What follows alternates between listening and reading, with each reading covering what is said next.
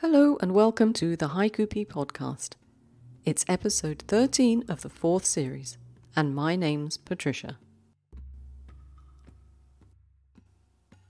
Today, I continue our series of educational workshops, this time in the company of Richard Tice. I'm joined later by Maeve O'Sullivan, who's going to read to us from her latest work, Wasp on the Prayer Flag. I hope you enjoy it.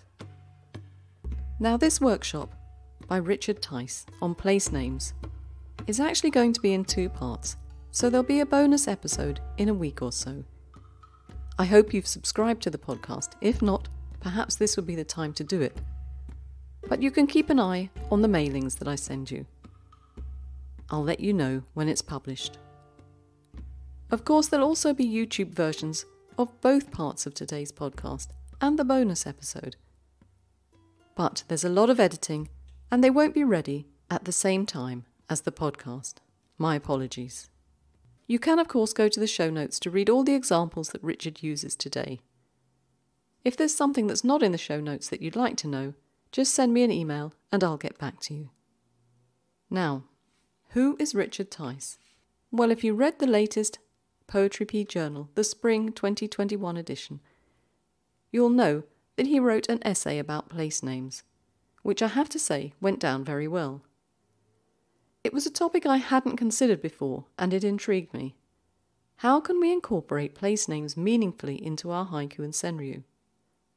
So I asked him to come along and talk to us about it.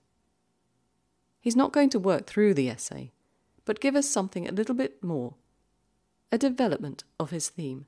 And today we're going to hear some examples from Japanese poetry, and in the next episode, contemporary English language haiku with place names.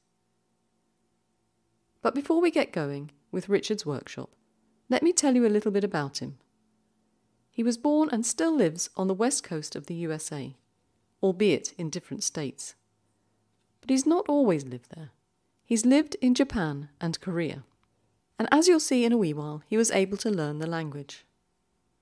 I also know that Richard was something of a cyclist, as I am. Regulars will know that I love being out and about on my bike, and I found this poem of Richard's, which I love. Moving together, noise of the bike, silence of the dragonfly. Moving together, noise of the bike, silence of the dragonfly. From Shikada 4.3. And here's another one from Richard. Rising toward the slow turn of maple seeds, the child's laughter. Rising toward the slow turn of maple seeds, the child's laughter. This time from Modern Haiku 14.2. But now it's time for the first of our treats today.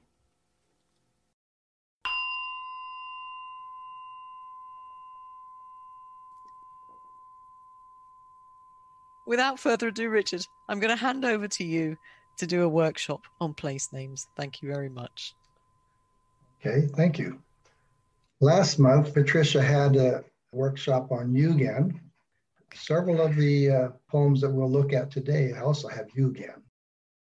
Many of your listeners and readers don't realize how brave and innovative your choice of a topic is, because almost from the beginning there has been a lot of reluctance and sometimes great antipathy toward using place names in English haiku. So I can only speak about English and Japanese. I don't know about other languages. So for a long time I've used them every now and then, and I've been surprised that some of them have been published. I've been told many times not to use the place name. Generally, I think the idea for most haiku poets early and even now is that to make the place general is superior.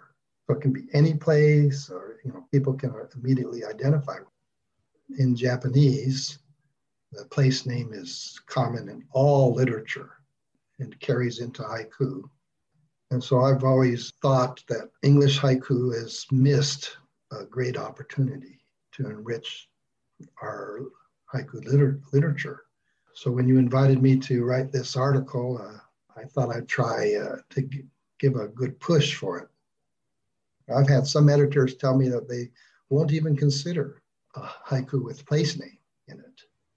Now I think it's a little more open than it was, but for the haiku that I've selected today, I had to do a lot of searching for them because they're not that common.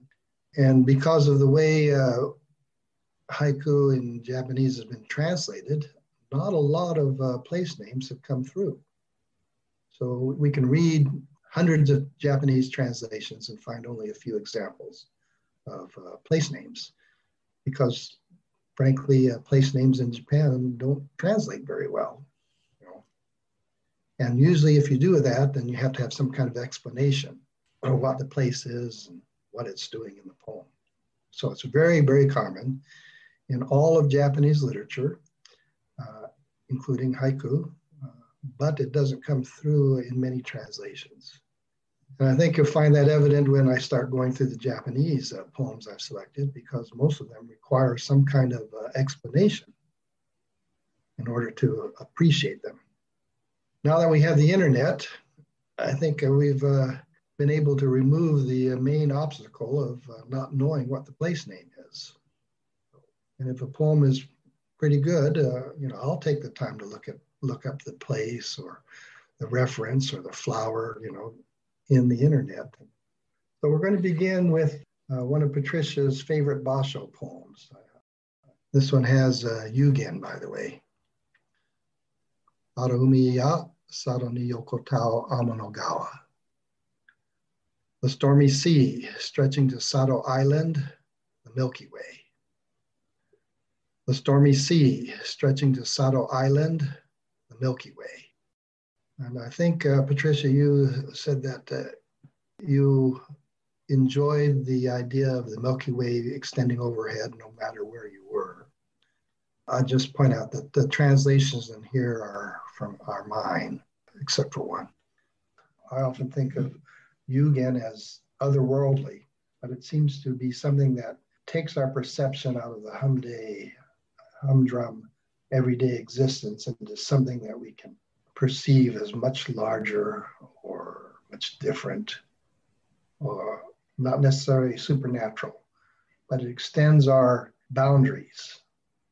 For me, it had two of the things I'd be looking for. One was the almost entering new realms, stretching from Sado Island on this universe to the Milky Way.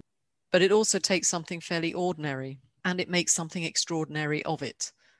You could be anywhere. It doesn't have to be Sado Island. You can imagine yourself anywhere, watching the Milky Way just extend over your head and over from one place to another. Well, as you said, it could be anywhere, although it has to be, if it's an island, it has to be far enough away that you can see it dimly, but the Milky Way seems to stretch out to it and end there, like the end of the rainbow.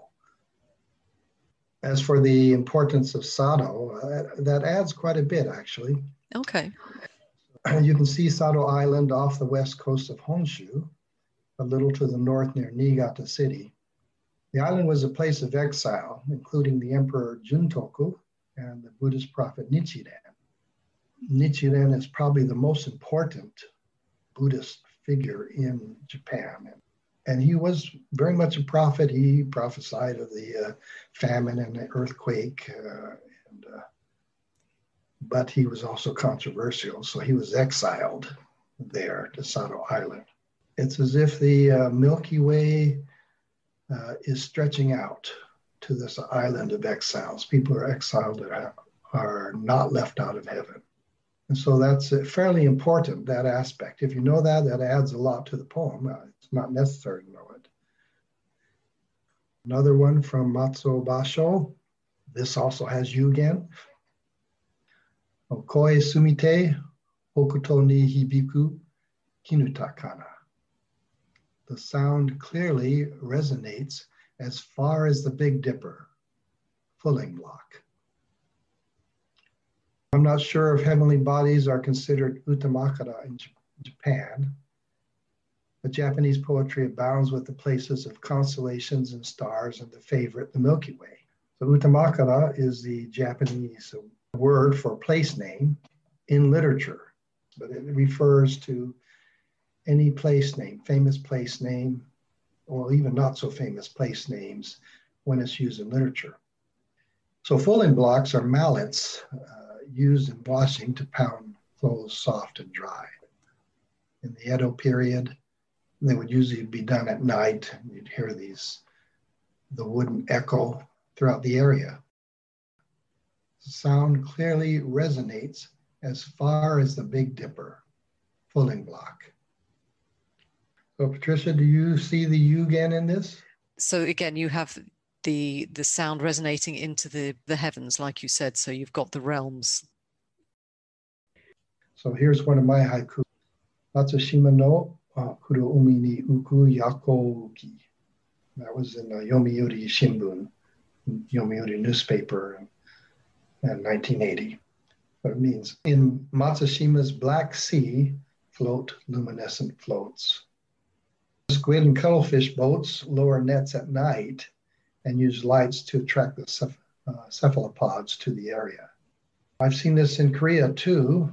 You have a complete black sea and it's black night. Sometimes you can't see where the sea and the sky separate, but you have strings of lights out there, floats. And so when I visited Matsushima at nighttime, all the site was obliterated except for the floats. Here, since it's in the Black Sea, Matsushima, you actually can't see the Pine Islands. So in Matsushima's Black Sea float luminescent floats. So we'll move to Yosabuson, Tasogare ya Hagini Itachi no Kodaiji. Twilight. In the bush clover, a weasel at Kodai Temple. So Kodaiji, which means lofty tower temple, is a Zen temple in the Higashiyama or East Mountain district of Kyoto. Established in 1606 by Nene, the widow of Hideyoshi Tokutomi, in honor of that great warlord and unifier of Japan. So Buson moved to Kyoto in 1757 at the age of 42 and took the name Yosa. So the temple had been in existence for about 150 years and had been expanded significantly by then. Bush clover blooms in late summer, so by the Japanese calendar in Buson's time, this hokku is placed in autumn. So twilight. In the bush clover, a weasel at Kodai Temple. So Richard, do you think that the mention of Kodai Temple lends anything to this poem? We have to remember that he could have used other temples, but this is a hokku. So it's the beginning of a linked verse. And so the first verse is always about focus on something where the linku takes place. Here there's truth in the fact that he's at or near or maybe even in Kodaiji, and so he has to use it. Here I think many other temples would work. But generally, we read the hokku as true to life because they had to be. So one from Kobayashi Isa. This is from haikuguy.com/Isa. This is David Lanoy's website. So if you want to know or read about Isa, this is the place to go. Nanohana mo hitotsu yoake ya Yoshinoyama. Rape blossoms too have one more daybreak, Mount Yoshino. So Mount Yoshino is legendary for its cherry blossoms, but he says there after those blossoms have dropped. Instead, he sees fields of yellow rape blossoms still flowering when he awakes. He may be playing with the brevity of cherry blossoms compared to the relatively longer life of other flowers. This also recalls Buson's hokku. Nanohana ya tsuki wa higashi ni hiwa nishi ni. Rape blossoms, moon in the east, sun in the west. When Isa awakes, the rape blossoms are still there. That's not the case with the cherry blossoms. Wake after you see them, most of them may have dropped or be wilted. And so there's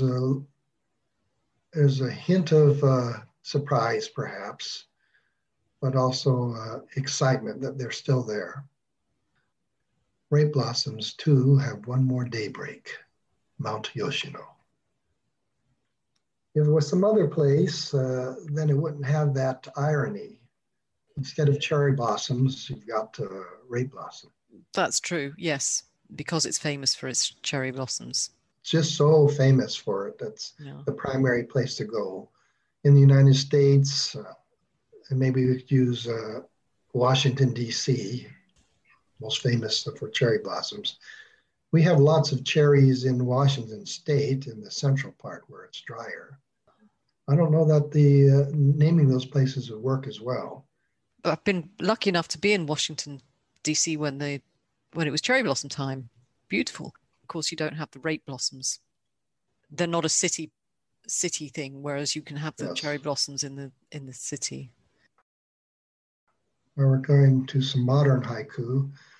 I have several from Takahama Kyoshi, a disciple of Shiki, but became probably the preeminent haiku master in Japan. And many Japanese refer to him as the father of modern haiku.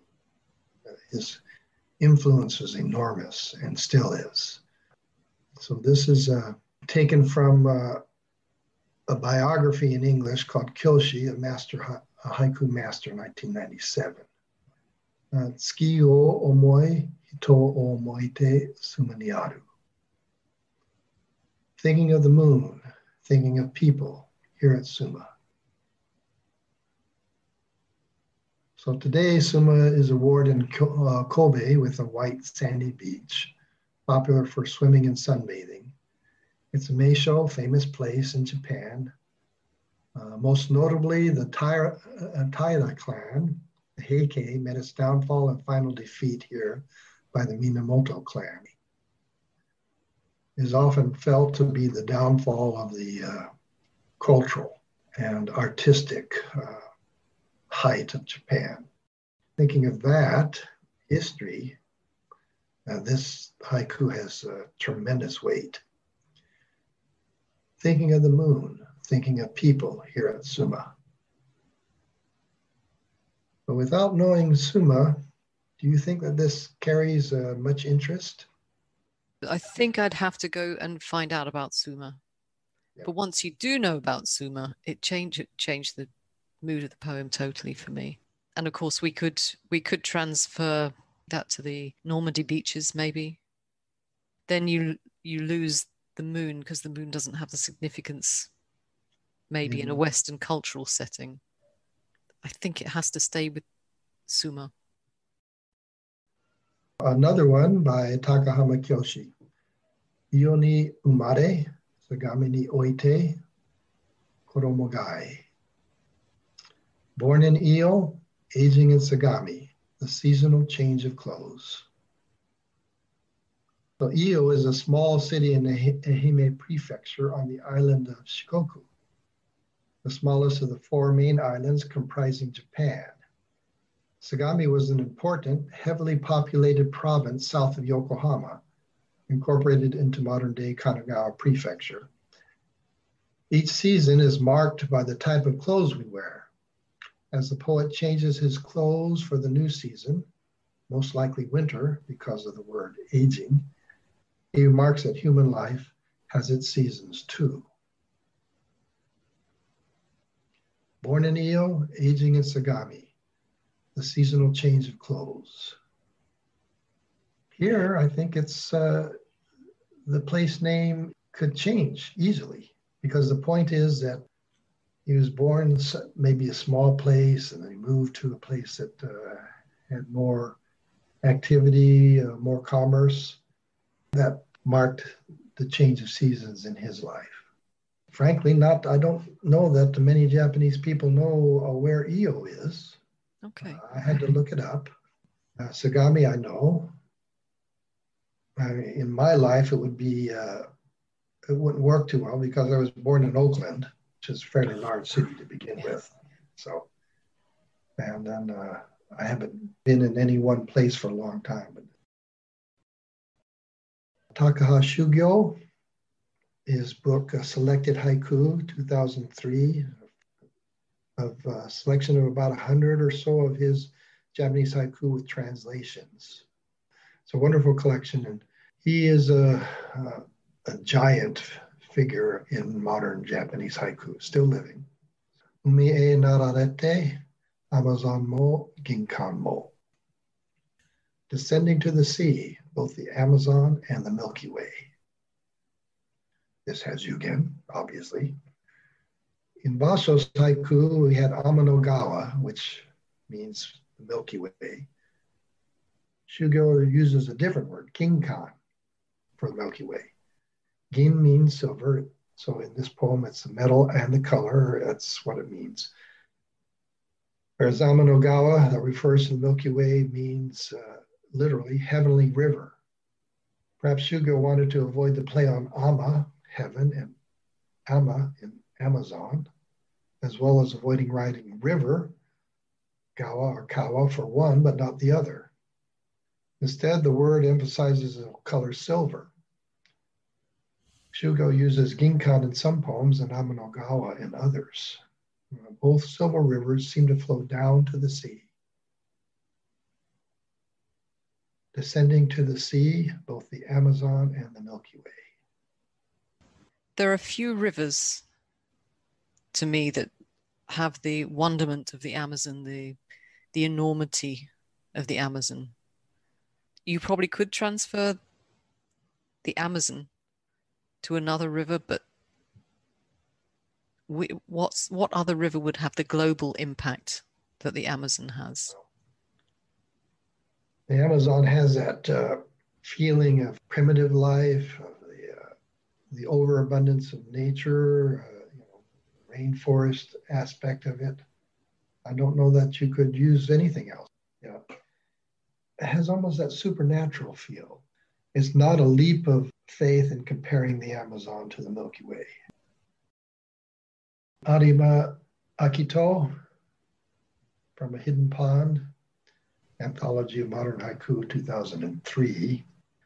In my essay in the spring issue of Poetry P Journal, I have an example from Arima Akito as well as one from Takaha Shugyo.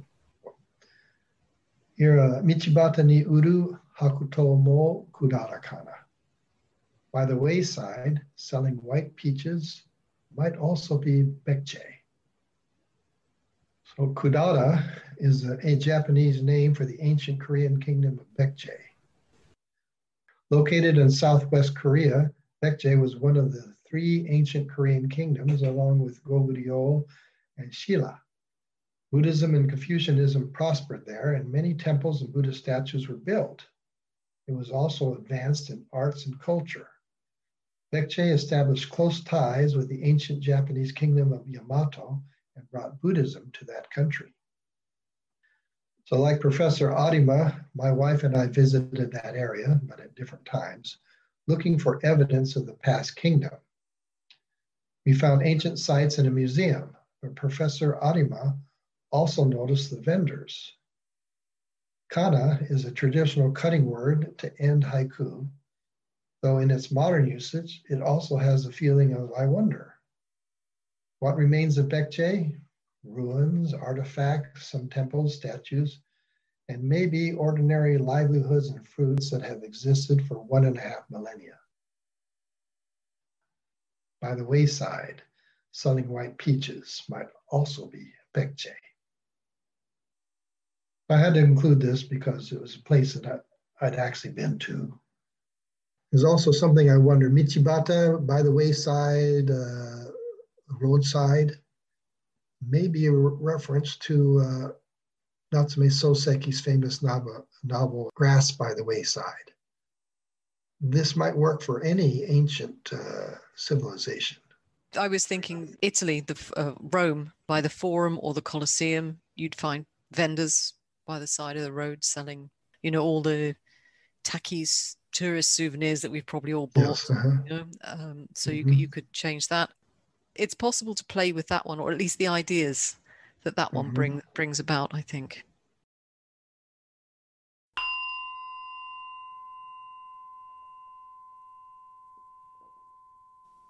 Well, that ended a bit abruptly, didn't it? And I'll tell you why. There's more to come. And in the next part, Richard focuses on English language haiku with place names. In August, we'll be putting this place name workshop into practice. And at the end of the next episode, there'll be a little bit about my expectations. But don't forget, you can find more information on Richard's workshop in the show notes this time. And do come along to the next episode, the bonus episode, and read those show notes too for more inspiration. And this might be a good place to remind you that this month, until the 20th of July 2021, I'm accepting submissions using Yugen. There's a workshop with Stanford M. Forrester on the website, which will help, as of course will today's podcast with Richard. And now, a reading from Maeve O'Sullivan from her book, Wasp on the Prayer Flag.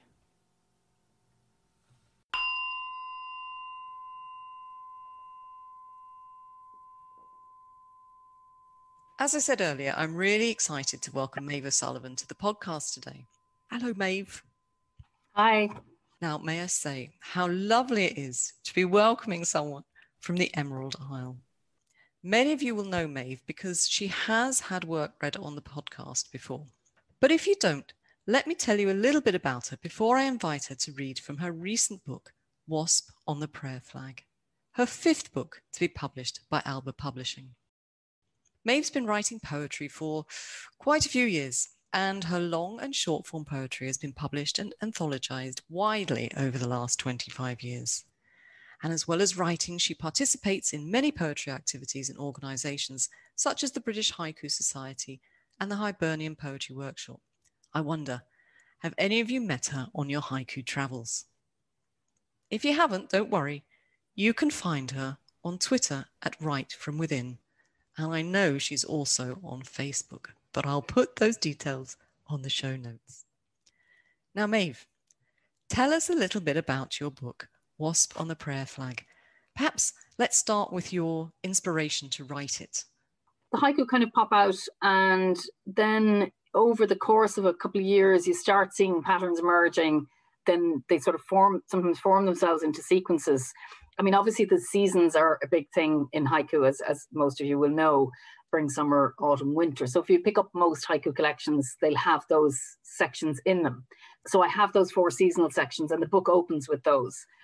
I find travel very inspiring. So even if I go to the other end of Dublin, I'll still find that inspiring, just getting away from your locality and getting away from Ireland. Now, obviously, the last couple of years, there hasn't been any international travel. With this particular book, there's a lot more sequences. The sequences from places are mostly from Ireland, which is quite a big contrast to my last book, Elsewhere, when I did a round the world trip, and I had sequences from almost 4 different continents in the world. So it's quite a different book in that sense, in terms of the perspective. Also, because we're just coming out of hopefully pandemic situation, or it's improving hopefully. In the last year or so, we've had a number of lockdowns. In Ireland has had among the strictest lockdowns in Europe, the longest and strictest. Yeah. So at one point we were limited to 2 kilometres, and then it was 5 kilometres at other times. So I know my local parks anyway, but I got to know them even better during that time. And I'm very fortunate to live. I'm living within 2 kilometres of the River Liffey and within 2 kilometres of the Grand Canal. So I feel very fortunate that where I'm located, that I'm close to parks and areas of natural beauty and wildlife. So yes, they feature on the pages as well. And then the 3rd section is Senryu sequences. So I'm somebody who, I'm kind of a 50-50 Haijin. I'm kind of 50% haiku, 50% Senryu. and that's reflected in the book as well. So some of the senryu, some of them are based just at home and here in my apartment, and some of them are from traveling. Some of them are from people who have died, like sort of elegy type sequences. So they make up the sort of senryu part of the book. I wanted to come on to that afterwards, but maybe what I'd do now is invite you to read a little section from the book. Over to you, Dan. Let's invoke the summer by reading a summer sequence. So these are haiku, the nature haiku from the first section of the book. Summer. On the back road to the west coast, a field of yellow irises. The pier wall warm against my bare calves, June sunset. Dry month swifts flying over the diminished rapids. After 4 hours in the car, roadside fuchsia. Below the waterfall, on a butterbur leaf, the green-veined white. After the heat wave, a painted lady faded to yellow. Back to the Cascades, blue emperor dragonflies mating on the wing. By the muddy path to the old gravel quarry, wild orchids. Diving otter, damselflies surf his ripples. Picnic basket full, rose garden on the wane. Sun's last rays dappling her wall, thunder moon. Thanks, Maeve. Now, as I said, I have a few questions, having listened to that and having read the whole book. You spoke about the sequences, and you've already said this is not a new thing for you, and that most of them this time come from Ireland. I wondered, do they come from the whole of Ireland, or is there a percentage that are around Dublin? Because like you said, you had a very strict lockdown. I suppose the haiku date back to early 2018. So yeah, so there's sort of 2 years of haiku and traveling within Ireland and some travel abroad before the lockdowns struck. I'm kind of careful that it's not a pandemic collection as such. It's really only the last year that's been pandemic theme has come into it. I do have a sequence called Pandemic, actually, a senryu sequence in the third part of the book. So to answer your question, I suppose for the second section are the sequences. Most of them are within Ireland, actually. So I have a couple from Dublin. I have one from County Carlow. I have one from County Westmeath. I have one from Kerry, and I have one from Galway. So, and then I have one called Summer Jaunts, which encapsulates a few different places. And then I have another one called Holy Week Blessings. Basically, that was during strict lockdown. So they're all within 2K, I think, of here. The Holy Week Blessings one. Yeah, so I suppose when I make a trip like that, I suppose, and I'm away from my usual kind of environment and I suppose the usual pressures of work and so forth, and particularly in the summertime, because I work in academia, I tend to make more trips in the summer. So it's probably fair to say I'm more relaxed in the summer. I tend to write more haiku in the summer in general because my day job is not as strenuous and I tend to travel a bit more. So the combination of those two things result in more haiku at that time of year. You said you're a 50-50 haiku senryu person, roughly. It's very difficult, but how do you define senryu? I suppose the simplest definition that most people know is that, regular haiku or nature haiku, nature-based haiku by and large, and then senryu or human nature inspired. I wanted to just maybe highlight a couple of poems. Sure. After 4 hours in the car, roadside fuchsia brought me straight back to being a small kid. We'd arrive at the farm and I could hardly wait to get out of the car and brush past this beautiful, beautiful fuchsia at the entrance to my grandmother's home. After 4 hours in the car, roadside fuchsia. The pier wall warm against my bare calves, June sunset. Most of us have had a holiday by a lake or by the sea, and we can identify with that wonderful warm wall that you'd sit on in your swimming costume and just, soak up those last bits of heat from the day, I mean, that's one of the other things about the haiku. It's such a fantastic aid memoir. Like when you read that, I was right back on the wall there with my two friends. If I hadn't written the haiku, I'm not sure if the memory would have remained as clear. So I think that's another aspect of haiku that maybe people don't immediately think of is the aid memoir aspect of it. We've spoken a lot about the poems being Irish. It doesn't matter whether you're Irish or not. I think people could enjoy this book, because to me it speaks of all sorts of things that we can all identify with. It speaks of urban life, your life in Dublin. It speaks of the countryside, the sea, and it speaks of other themes like your love of travel. It speaks of death and music and nature. And of course, Richard Tice will be delighted to find that you do use place names in your work, such as this one, which I loved. I love this one because of the vision. It's so visual for me.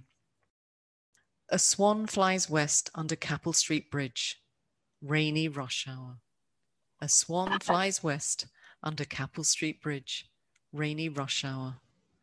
You don't need to know where Capel Street Bridge is, because you can see the vision, can't you, with that one there? And I have another one about just in that sequence as well, if I can read that one, because it's along similar lines. A smell of hops along the South Quays, last bus home. A smell of hops along the South Quays, last bus home. So hops is a very distinctive smell in Dublin City, as I'm sure you know, Patricia, because it's what they use to make the Guinness. Yes. So, and the Guinness, the brewery is along kind of that route as well. In the 90s, I lived very close to the Guinness brewery, very, very close to the Guinness brewery. So I was quite close to the smell. And I used to think it was the direction of the wind, but then I discovered, no, it's the stage of brewing is when you smell the hops, which was quite interesting. So it wasn't necessarily wind to do with wind direction, but it's a very typical Dublin smell. I'd like to end with this one and say, because it really spoke to me. Train journey. Taking a break from reading to watch the seabirds. Train journey, taking a break from reading to watch the seabirds. Who hasn't ridden the trains? And, in a long journey, you're reading or you're listening to your phone, podcast music, whatever, and you take a break and you watch out the window to see the comings and goings outside. And in this one, I can really feel the sort of the ennui, the slight boredom of being on that long train journey, but then looking out the window and the wistfulness of watching the birds flying free. It's just a beautiful picture for me. And, great, thank you. I suppose a funny PS to that is that the book I was reading was actually a Blythe Spirit. It was a copy of Blythe Spirit. So I was reading haiku on the train. Sometimes you even need a break from reading haiku. It's not, it's not easy to read a lot of haiku at one sitting. That's my view. Now, other people might disagree, but it's better to space it out, I think. I wanted to end on a slightly optimistic note. Lifting of lockdown, first glimpse of Dublin Bay. Lifting of lockdown, first glimpse of Dublin Bay. Dublin Bay is outside my 5K, you see, so I didn't see the sea for months. Because I don't live, it wasn't within my 5K where I am in Dublin, but I grew up quite close to the sea in Dún Laoghaire, so I really missed seeing the sea. So for me, being able to see Dublin Bay again was exciting, and you could never have imagined that 5 years ago or 3 years ago that you would get excited about seeing the sea that's only maybe 8 kilometers away from your home that you're used to seeing. And the excitement of seeing that again after a number of months of not seeing it. It's kind of hard. It would have been hard to imagine that, I think, a couple of years ago. Anyway, Maeve, I so enjoyed reading the book. I would really recommend it to other people. And I thank you so much for coming along today and reading some of the book to us. So tell us, how do people go about buying the book? But I think the first protocol would be info@albelpublishing.com. Or if people are on social media, they can contact me directly as well. You mentioned Write From Within, @WriteFromWithin on Twitter, and then I'm on Facebook. So if you want to link in with me on social media, you can contact me that way as well directly. Brilliant. Wonderful. Everything will be in the show notes. So anyone wanting to get in touch with Maeve, head to the show notes, have a look, click the links, and she'll be there waiting for you. Thanks, Fantastic. Maeve. I really enjoyed talking to you today, Patricia. So thank you for that and for giving me an opportunity to talk about the new book. Oh, it was a real pleasure and a real pleasure to read it. Thanks, Maeve. Thank you.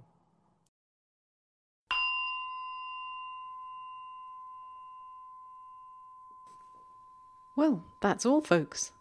I hope you enjoyed the podcast as much as I did putting it together.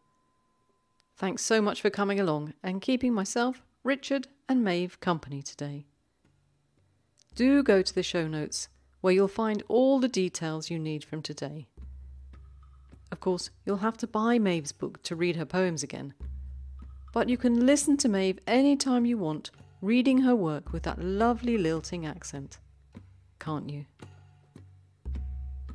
Don't forget to get your Jugend poems submitted before the 20th of July. And then join me next time when I'll be joined by 3 more lovely judges to read your haiku and senryu composed using selective realism. Until then, keep writing.